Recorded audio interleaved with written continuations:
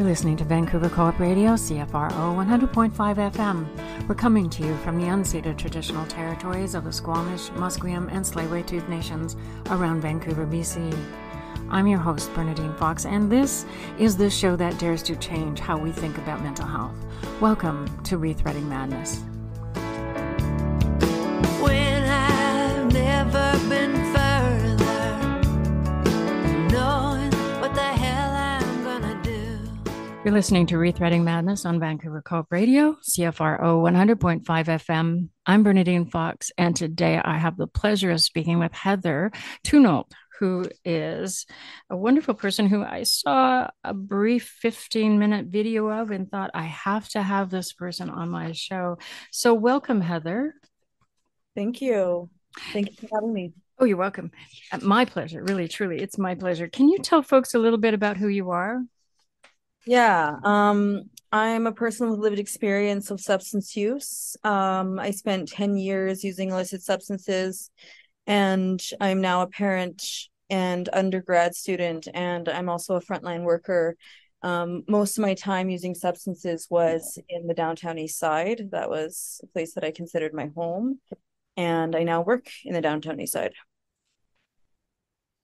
That is a wonderful summation. And if I was somebody other than myself, other than the dealing with the drug use, I would want to have this bio. So today I want to talk about structural violence. Your video is on structural violence, and I found it compelling. And I want to start with, kind of talking about what that is, because I don't believe a lot of people know what it is. And so to do that, I want to start with naming our privilege. And my understanding of privilege, because I know this is also something that people don't get. They feel like they've had a rough life, and so therefore they don't have any privilege. But the truth is that the way you have privilege is sometimes very much invisible.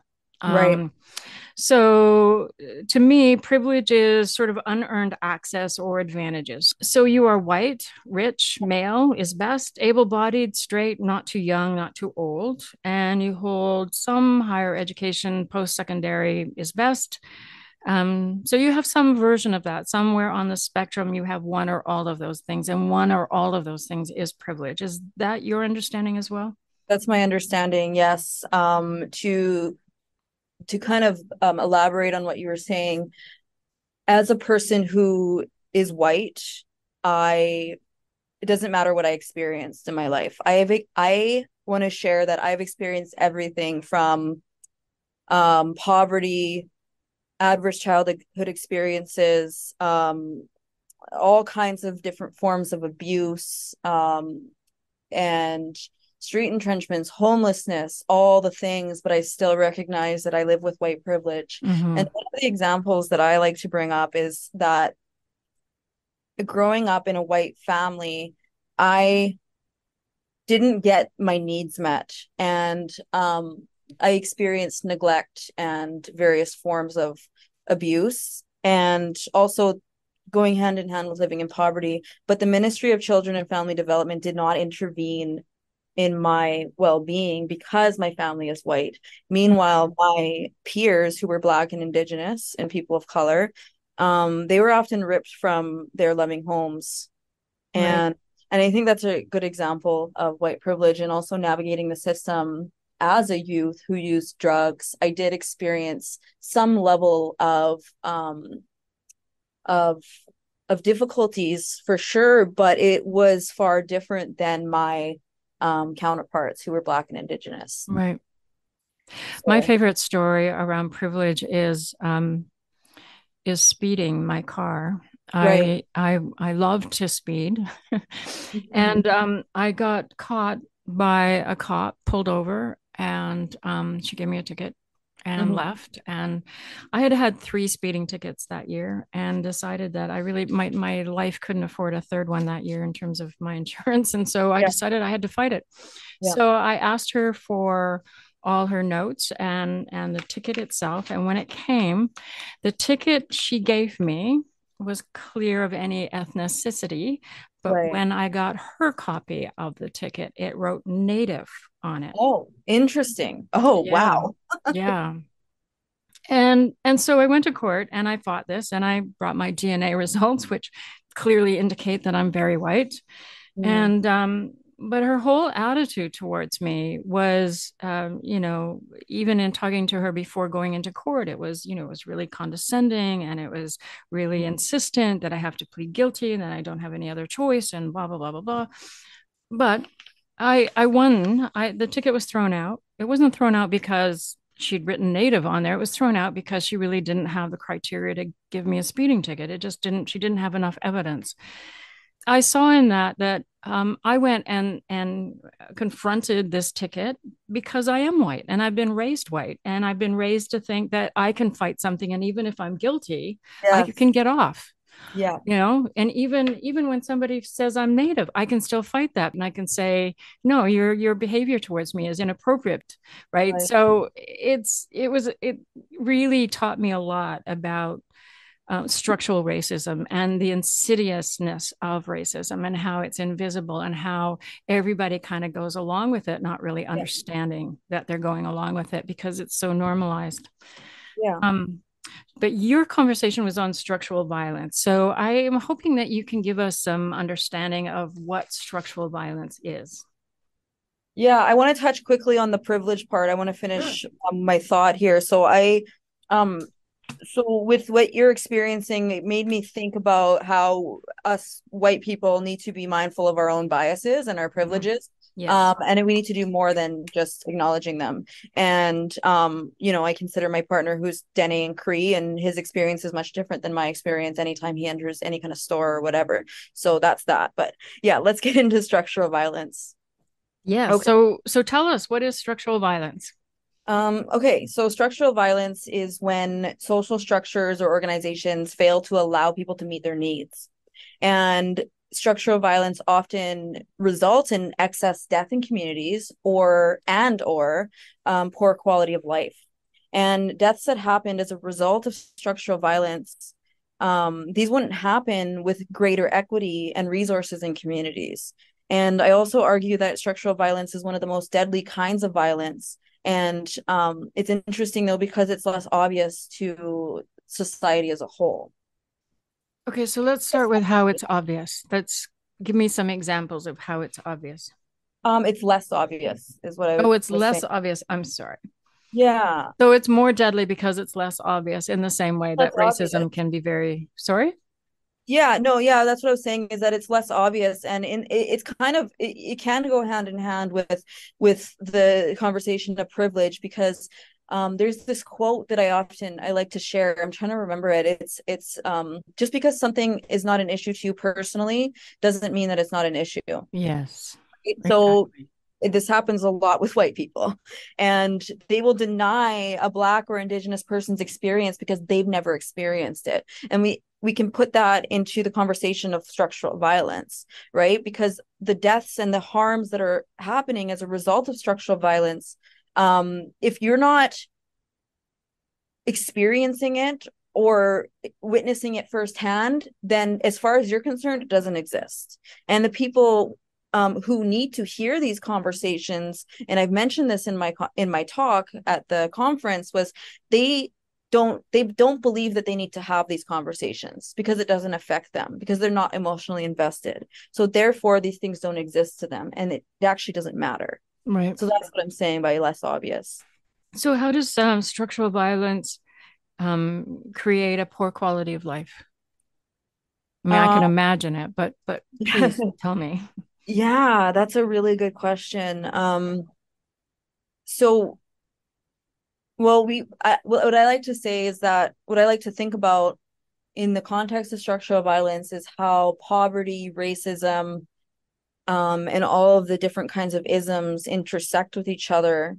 And I'm going to think of an example, like people who use drugs exist amongst all different socioeconomic statuses. It's not exclusive to poor people. However, the people who live in poverty and who live unsheltered are the ones who experience the worst type of structural violence. And so the poor quality of life comes into play by the policies and the practices that we're seeing within all places in Canada when it comes to people who use drugs. And that includes the downtown east side. And it's going back to this idea that people are not getting their needs met, right? Mm-hmm. And so a person um who's the expert of their own life, they want to get the support that they believe they deserve, right? And they're not able to reach those goals because of the systems that are in place. And some of And those systems in place, I'm imagining, is that when they say, this is what I need, somebody in a position of power reinterprets that to say, no, that's not what you need. You need this over here, or yes, you don't need that much. You only need this much. And right. so what's happening is that the people who are poor or users or unsheltered go farther and farther down the system and get less and less and less and get am I making is that make Yeah. am I getting this right? No, that totally makes sense. It goes hand in hand with how drug war propaganda impacts how we interact with people who use drugs, right? Um, we society operates under this premise that there is a deserving poor and an undeserving poor, right? And that actually goes it's rooted in like hundreds of like Elizabeth and poor laws from hundreds of years ago. Mm, And these policies and practices still exist today. It's like, okay, so this poor person who lives unhoused, they don't use drugs. So therefore they're deserving of housing, right? mm, But that poor person over there who uses substances, they're not deserving of housing because they are considered morally deficient, right? And in the eyes of society, they're not capable of participating in society and capitalism and all things, right? So it kind of goes hand in hand with that. yeah, that sounds like colonialism. Yeah, no, it is. All of it is connected. Like one Yeah, thing can't exist without the other. right. So, so when it comes to people who use drugs, um, they're often, as I mentioned in my talk, infantilized, policed, and surveilled. And for example, I'm trying to like not breach any confidentiality here, but I have many clients who have been denied of what they need in terms of housing, treatment, and overall goals because of um, practices within our healthcare systems that are based on drug war ideology, right? And it's very oppressive. And I'm trying to think of a good example. I mean, even with people who want safe supply, right?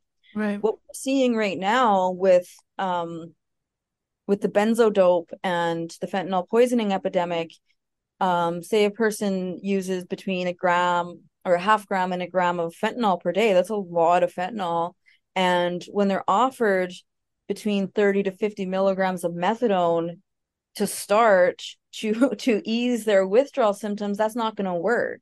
So what's going to happen? They're going to be denied of what they need over and over and over again. And they're going to become sick and tired of accessing healthcare services, right? Do you know what is stopping people from giving them an appropriate amount of methadone? It's not even the methadone. I think what at this point we need to be giving a full range of different forms of safe supply. And so what would be stopping them from doing that, or I guess stopping prescribers from doing that, would be the prescriber policies, right? And that boils down to the College of Physician guidelines. And there's not enough action taken to change these guidelines. Um, and so what I always suggest is that guidelines need to change in consultation with people who use drugs.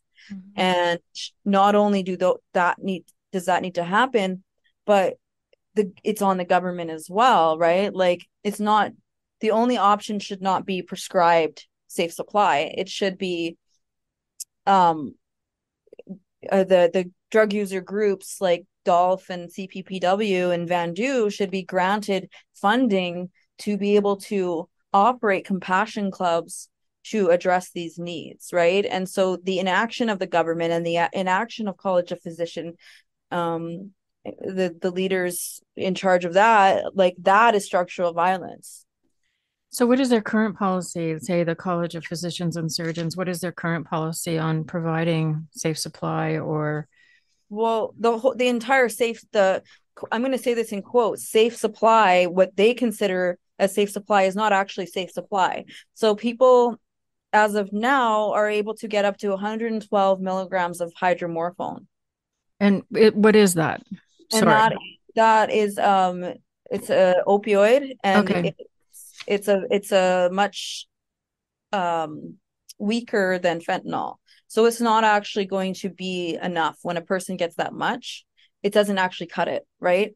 So the College of Physicians have deemed this hydromorphone as a safe supply, but it's not. So, anyways, so their version of a safe supply is actually, from what I'm hearing, is getting phased out. So Hmm. that's not even going to be accessible at some point, right? They only implemented that because of the pandemic. And so right now that's what the policy is, up to 112 milligrams of hydromorphone. Sometimes people can get fentanyl patches, but even that requires patients to abide by really strict rules. Like they have to come into the clinic every other day, and they have to get approved for, what do you call it? Oh my God, I can't think of the name. They have to be basically approved with under pharmacare, right? Because it's an off-label use. So Okay. technically the fentanyl patches are um They're probably used for pain, for cancer. pain. Yeah, so you have to get special authority. That's the word I was thinking of, Yeah. right? And that takes time. And so I don't even want to I don't want to go to my pharmacy every day to get what I need. Like I got enough going on, and you can imagine living with different barriers and being expected to go into the clinic every other day to get your fentanyl patch changed. Like that's not sustainable, right? So that's one of some examples of the policies today. And on top of that, the typical opioid agonist therapy is methadone, Kadian, Suboxone. And it's very rare to see somebody actually end up on a therapeutic dose unless they're not using it all, Hmm. right? Yeah.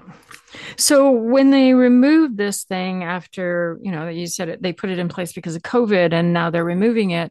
What are they replacing it with? That's a really good question. I actually don't know. Doesn't sound like there's anything that's they're replacing it with. Well, I see that. That's something I don't understand. If the college recognized it as a need and they supplied the need, at least even if it was like not sufficient, Yeah. how can they remove it and not look at the need that they are now? I mean, clearly they acknowledge there's a need. Well, I think that the reason why I don't think there's one reason, but something that I've heard recently is that there's some concern about diversion and, you know, these hydromorphone pills being ending up across the country, right? Oh, okay. Um, and I'm not doubting that that's happening, but I also think that there's a piece of mass hysteria that's happening there as Right. well, you know, Right.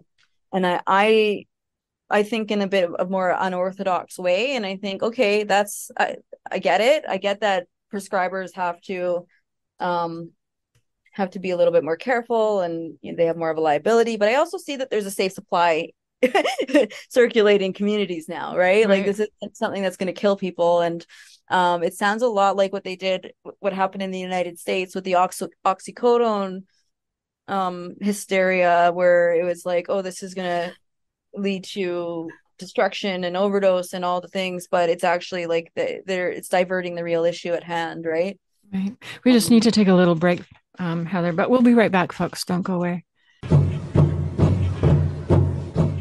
Kasla. Check out Think Union every Monday at 8 to 9 p.m. Think Union is Van City's Aboriginal pop culture show featuring special guests, sharing community events, and playing a diverse range of musical genres from hip-hop, country, rock, blues, contemporary, and traditional. Think Indian every Monday at 8 to 9 p.m. on Vancouver's Co-op Radio and heard online at www.coopradio.org.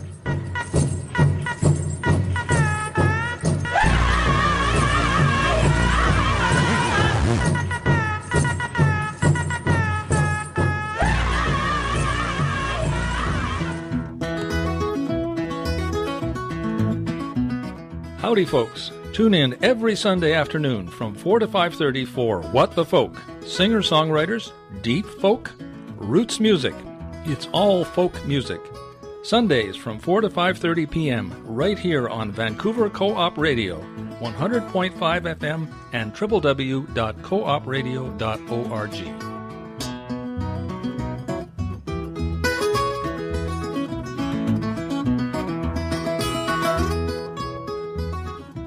You're listening to Rethreading Madness on Vancouver Co-op Radio, CFRO 100.5 FM. I'm Bernadine Fox, and I'm talking with Heather Tunold about structural violence and drug use, the downtown east side, and issues that go along with that, including privilege. And we were just talking about safe supply, and you were about to talk about diversion. Heather, can you talk a little bit more about that? What is diversion? Diversion is considered when a patient who is accessing safe supply or what you call carries, where it's not a witness dispense, and so let me just stop you there.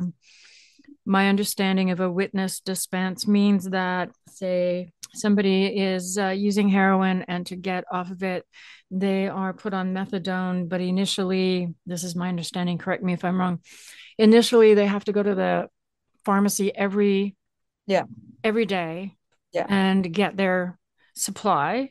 They're given one day, and it's usually in liquid form, so that there's no possibility that they're not actually taking the methadone.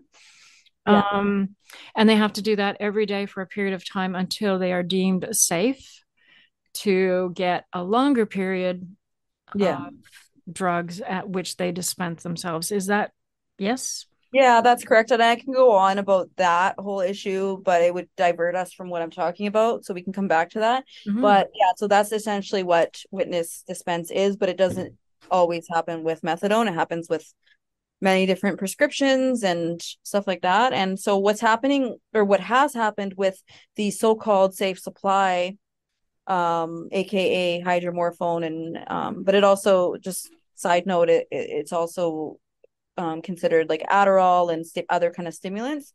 But so with those safe supplies, they're not witness dispense. They're given I have to look back. It might be a week's worth, or it's more than a day's worth, right? And it's not witnessed. Right. So what the concern amongst prescribers is that these drugs are being diverted into different communities and sold. And that is a big no-no, right? And that's what I think. Again, I want to look into this and get more clarification. But from what I've heard is that prescribers are concerned that is happening, and therefore they want to shut down this so-called safe supply. And they want to do that how? Oh, they want to. We'd have to talk to a prescriber about that. I don't know what's happening. This is just what I've been told by coworkers. But I think that what's happening is conversations with prescribers and patients that this is not going to continue, and that's just wild to me. So are they going to go back to the witnessed dispensing? Well, I mean, what other option do they have? Yeah, I think what they're going to go back to is just regular opioid agonist therapy. And I'm sorry, what is that? Opioid agonist therapy is methadone, Cadian, Suboxone, stuff like that. And now a fentanyl patch would be considered a form of opioid agonist therapy. But as I mentioned, that is there's a lot of barriers in accessing that. Mm-hmm. One of the things that is a reality, well, how do I want to put this? I want to talk about harm reduction. And I know that Vancouver has done this thing with their 4 pillars, and they've touted it as this world-class harm reduction program. Um, what is harm reduction? Well, I understand the way that I've always explained harm reduction is that it is an active resistance against harmful policies, Oh, interesting. aka structural violence, right? Right. And harm reduction recognizes that people are going to engage in so-called risky behaviors no matter what, right? Mm-hmm. The drug war, prohibition, all the things have not stopped people from engaging in behaviors that have the potential of causing harm.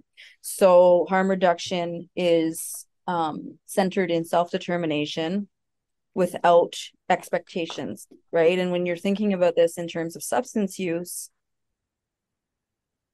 people who operate under a harm reduction model, they don't force their beliefs on people. They don't expect a person to quit using drugs. And they also don't believe that a person should quit using drugs to have their basic needs met.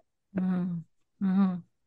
And that they deserve safety and, equipment and all the things to prevent them from poor quality of life, disease, and death.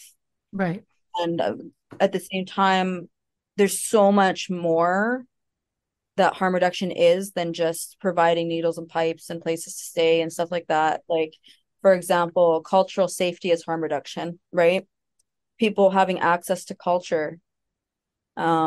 Trans care is harm reduction, right? People who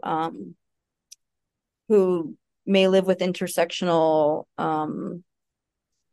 barriers in their life that are also transgender or part of the LGBTQ2S plus community, having access to things that help support their quality of life is harm reduction, right? Supporting sex workers and staying safe is harm reduction.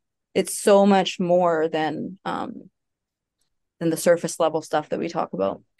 Yeah, and as you say that, it makes me remember what you were talking about is that this whole notion that there's this undeserving group of people, that somewhere on that hierarchy you are undeserving. And I've been trying to say this for a long time, that coming from a really, really bad childhood, that left me with the belief that I was somebody it was okay to hurt. And when I say that to people, I get this reaction like, what are you talking about? Like, but Yeah. you are the first person that's actually said this out loud that I go, that's what it is. That's what I'm trying to talk about. This idea that and it used to be smokers. If you were somebody who smoked in the general population, at work or something, you could be sort of spat on or talked down to because you had a cigarette in your hand.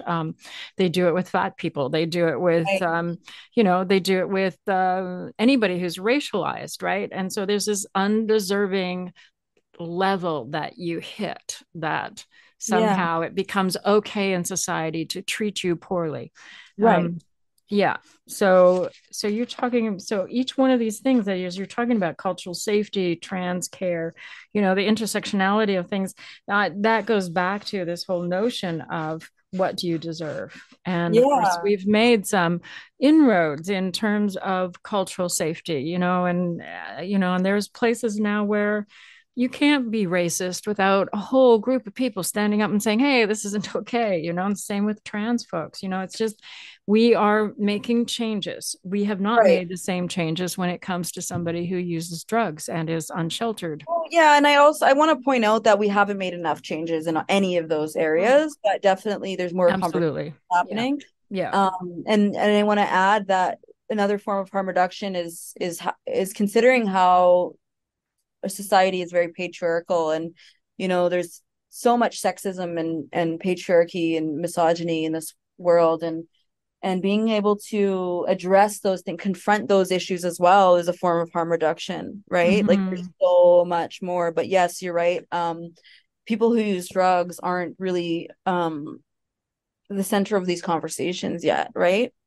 No, no, I see that there are people like yourself who are trying to make it a part of the conversation, but Yeah. um, I work around the issue of therapy abuse, which is very hard to get the same kind of traction, but you could, all of these issues come down to therapy abuse, but the people we are trying to confront and deal with are the mental health professionals, who are the very people who decide and define whether or not their clients are okay and are saying the truth. So it's this, yeah. And I Yeah. see the same thing that happens for drug users, right? Like, it doesn't matter what you say if you're unhoused and poor and using, you lose credibility. Yeah, and then So, you add different intersections into those narratives, right? right, Like being a trans BIPOC person who uses drugs, like it's just a whole other level of oppression within society, right? mm-hmm. And also like all of those things that I mentioned, they often intersect with being a person who uses drugs. Right.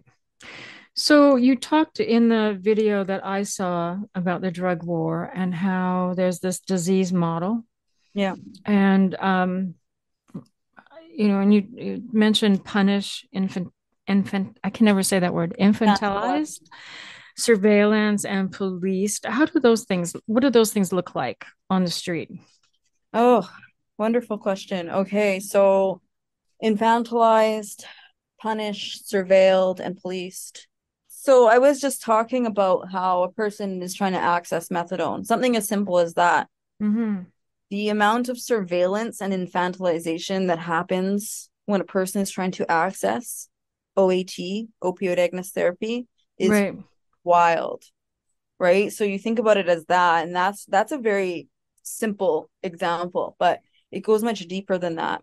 I think when I'm looking at my like Craigslist for housing for myself, it's like no drugs, no no Right. this, no that, right? And then, it really limits people's abilities to get their biological needs met of housing, right? Like stuff Right. like that. And like when you go into any kind of harm reduction building, I've worked in harm reduction in housing, right? And the most I'd say that 80 to 90% of the time, staff are looking at the cameras to watch and see what everybody's doing, and they don't trust what a person says, or they say, "Oh, this person looks no good," and we're gonna watch that person, or this person told me to, and now they're gonna be under my, like, I'm gonna be watching them, right?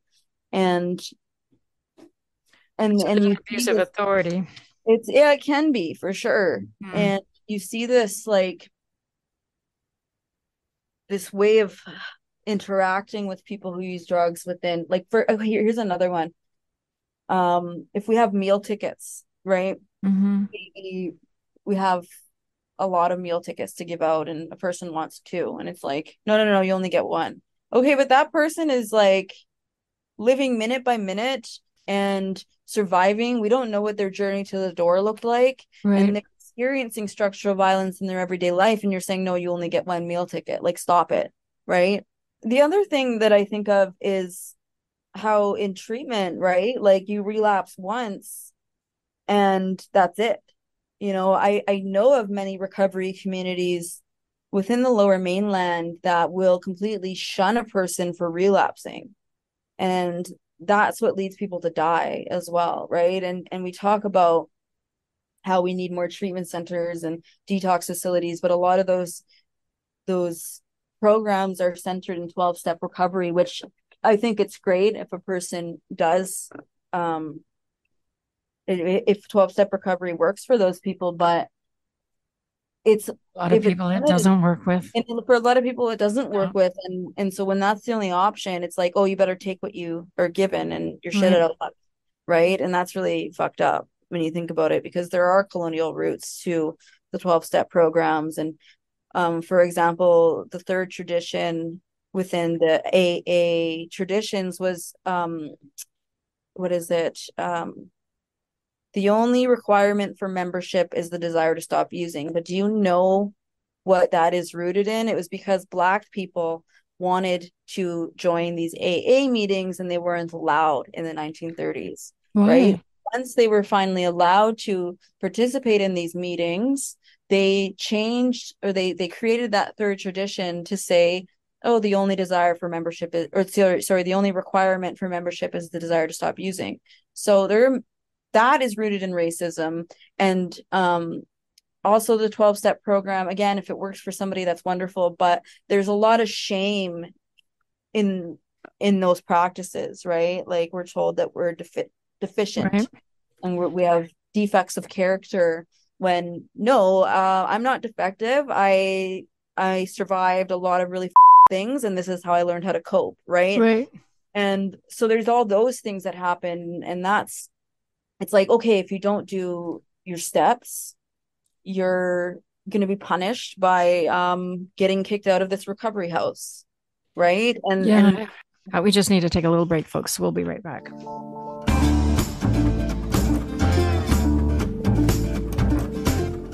What the Folk, Sundays at 4. A no-holds-barred 5-ring folk music circus with singer-songwriters, local musicians, cutting-edge folk heretics. Be spirited away to foreign lands or immersed in ancestral sounds with our group of What the Folk hosts, Paul Norton, Jim Burnett, Jack Schuler, Paul Cordolis, and Dinny Knowles. It's all folk music. It just depends where your folks are from. What the Folk on Vancouver Co-op Radio, CFRO 100.5 FM, and online at coopradio.org.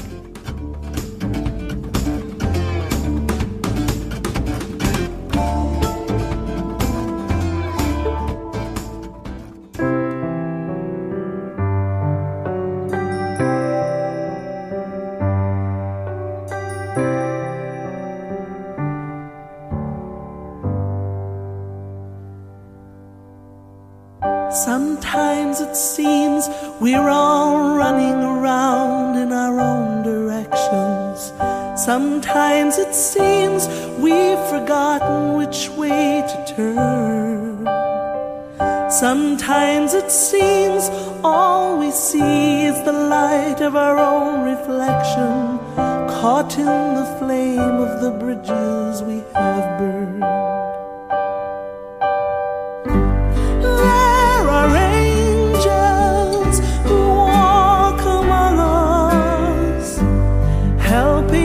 Sharing, shining light, precious angels here among us, guide us through. We'll walk with you, and everything will be alright. Sometimes it seems life's the jigsaw puzzle with one piece missing. Sometimes it seems we've all lost the rules to the game, and all we really want are magic wands to keep on wishing someone might remember us by name.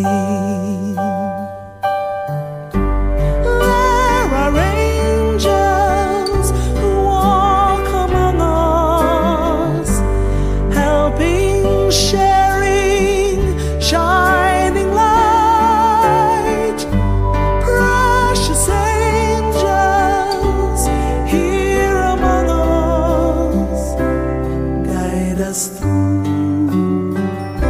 We'll walk with you, and everything will be alright.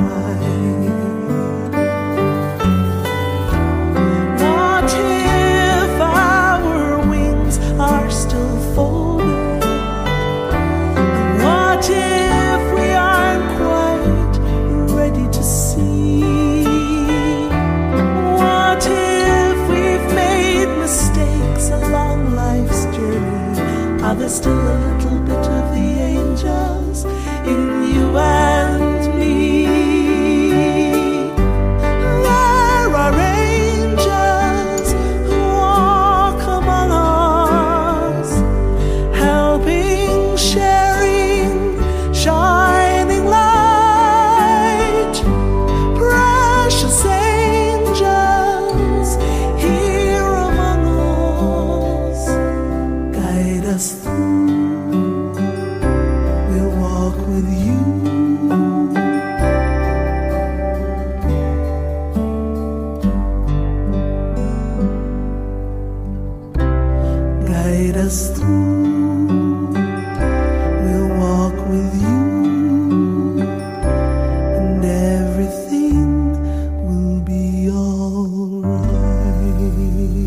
listening to Rethreading Madness on Vancouver Co-op Radio, CFRO 100.5 FM. I'm Bernadine Fox, and I'm talking with Heather Tunold about structural violence as it pertains to drugs and drug use. Heather, what is the drug war? What does that currently look like? And maybe we need to say, what does it currently look like in the downtown east side?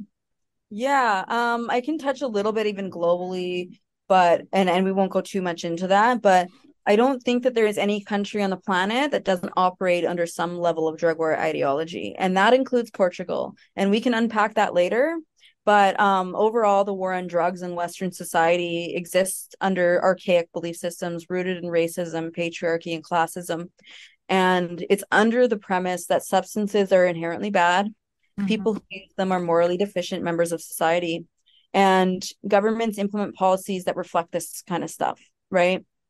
When in reality, substance use is a part of the human experience. And the way that the drug war exists within, I'd say, the lower mainland and the downtown east side is what we're seeing with Hastings and Hastings encampment, right? Like that's a really good example. That is an extension of the drug war alongside capitalism and racism and classism, right? Okay, so let's just let people know, because we're heard all over the world. We're heard all the way to Japan and Turkey. And so when you say Hastings encampment, maybe describe that for folks.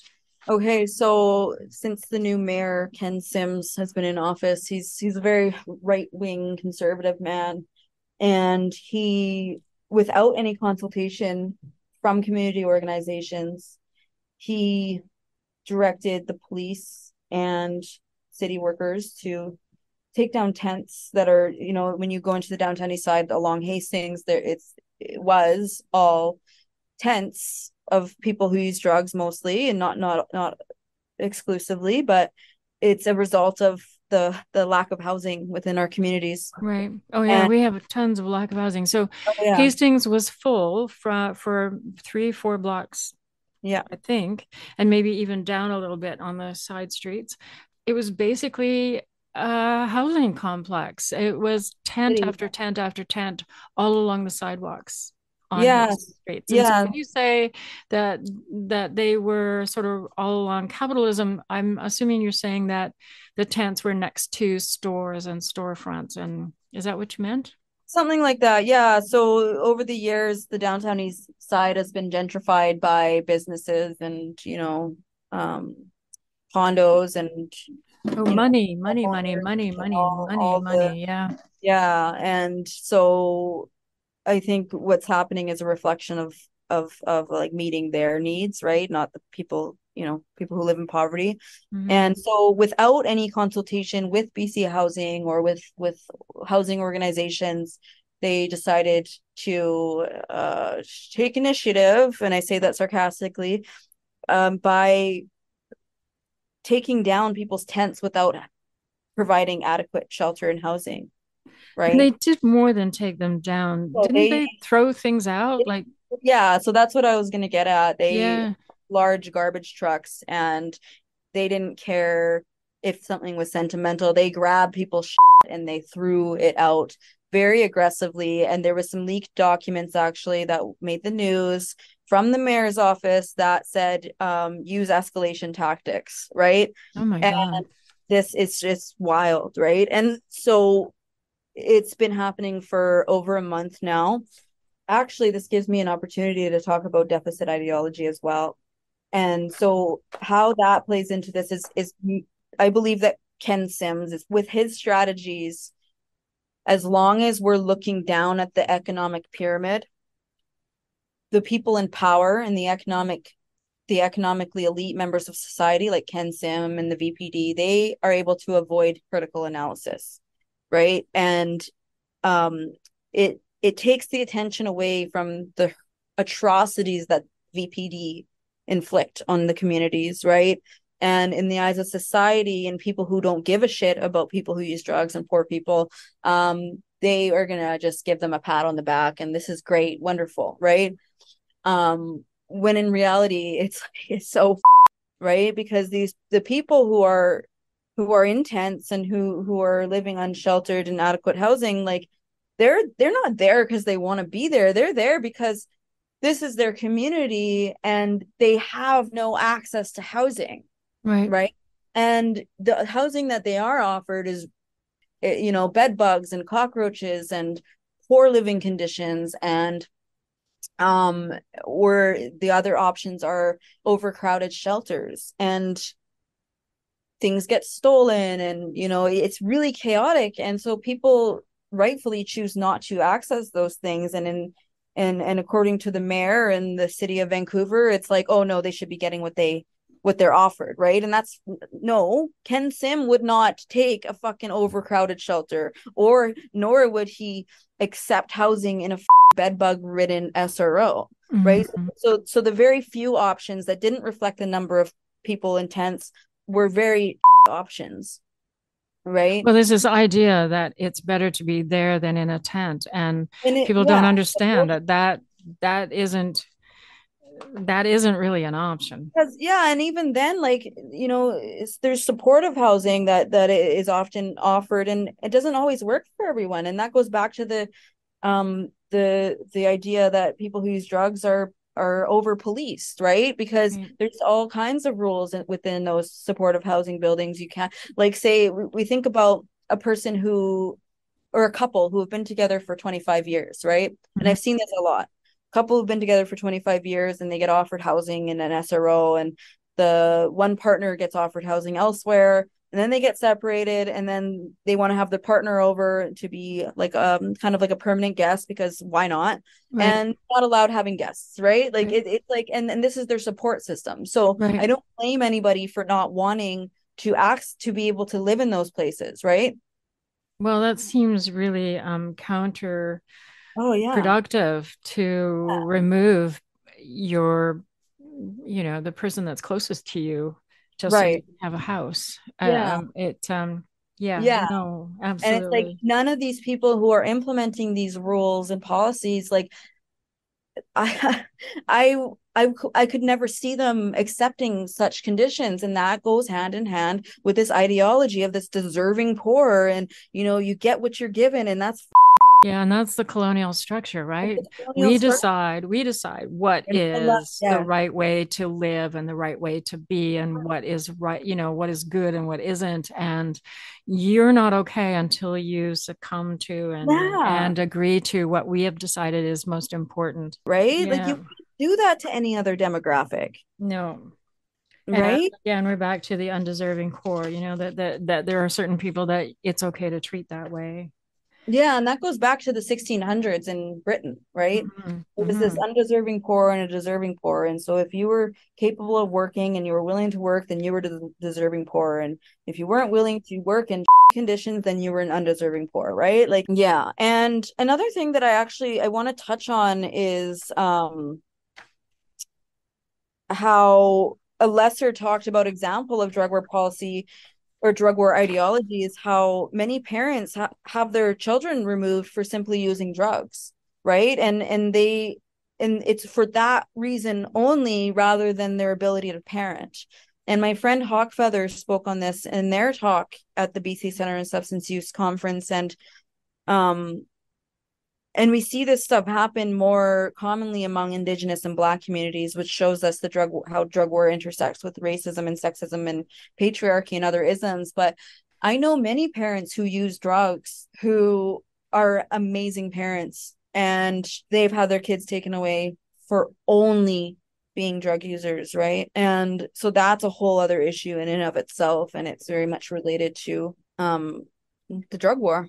And Okay. so another thing how the drug war today kind of presents itself within British Columbia is how our premier, David Eby, has been suggesting a new policy that would implement forced treatment on drug users while Oh, simultaneously yes. ignoring the real issues, right? Yeah, they're going to force treatment on mental health consumers as well. That was Right. Ken Sims, and Oh, oh my then God.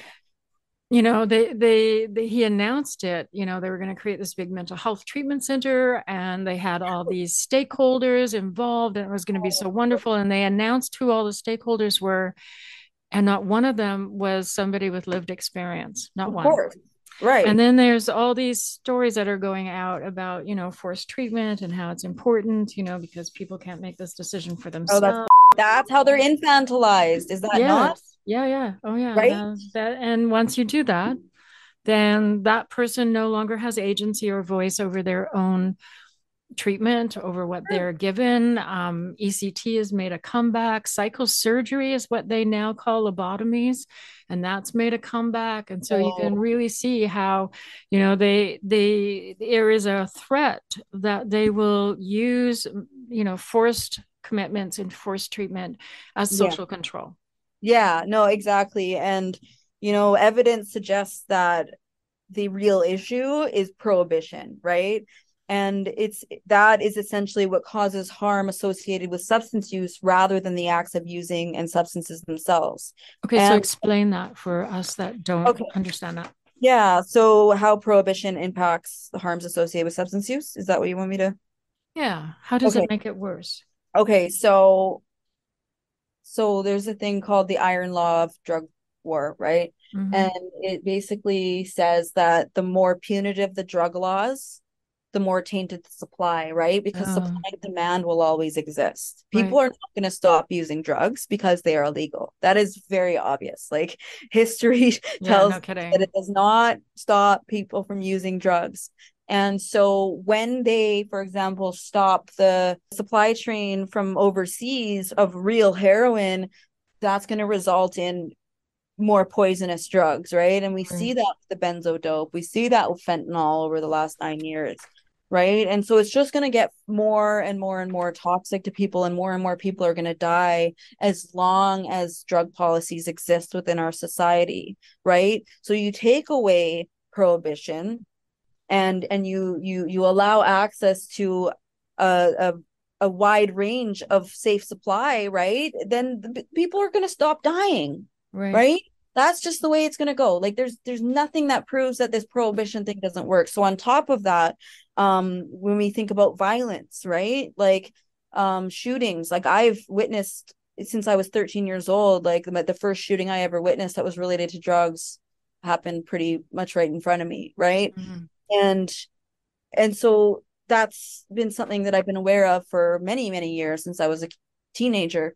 And it's not going to stop, right? Like No, it's not the drug stopping. related violence is going to continue, right? Right. People are going to keep dying, not only from overdose, but from violence.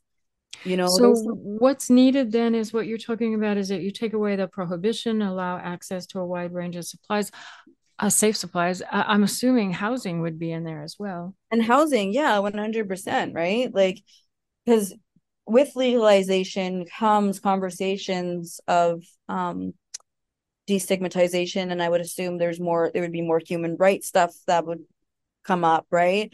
And that would in turn help people have a better quality of life because but it's not only the overdose harms that happen, right? It's like what you see with benzo dope, like physical ailments, right? Physical and mental health ailments and all these issues, right? And so people will be a little bit more stable Right. mentally and physically, and they'll be able to meet their needs by not having to hustle and do crime and all the things.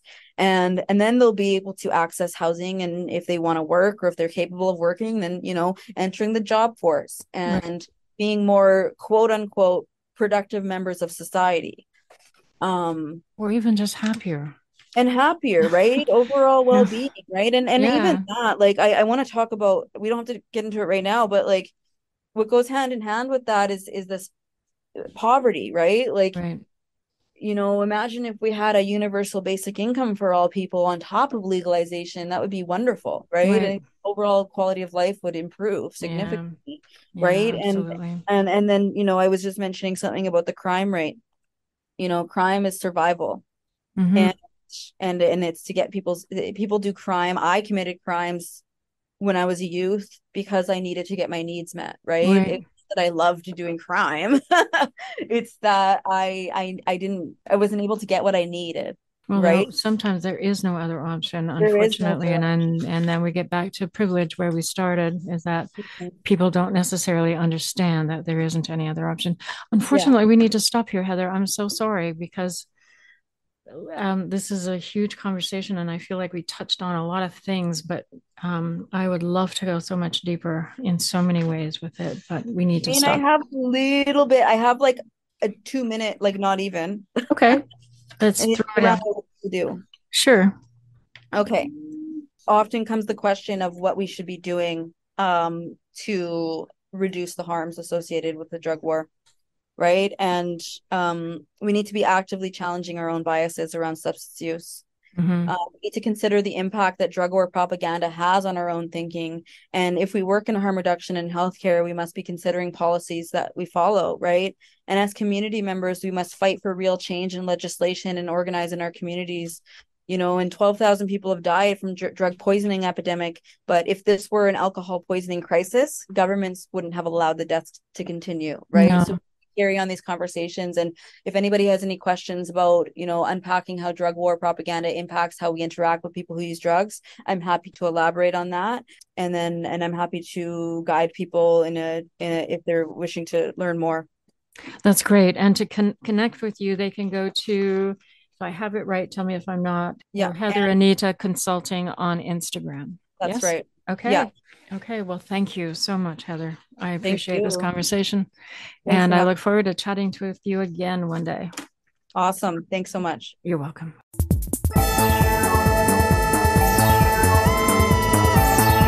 Every Sunday night, listen to What's So Funny? The show that probes the minds, the brains, the psyches, and the brains of the people who make the funny. What's So Funny? Sunday night, 11 p.m. to midnight.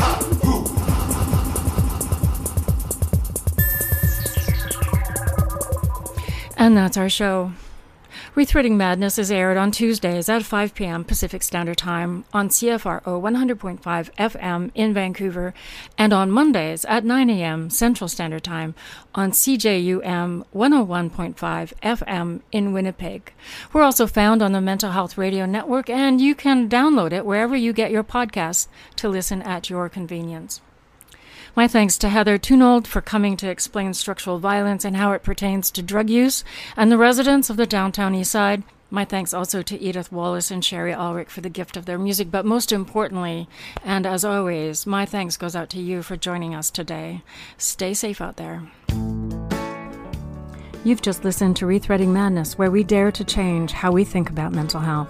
We air live on Vancouver Co-op Radio, CFRO 100.5 FM, every Tuesday at 5 p.m. or online at coopradio.org. If you have questions or feedback about this program, or want to share your story, or have something to say to us, we want to hear from you. You can reach us by email, rethreadingmadness@coopradio.org.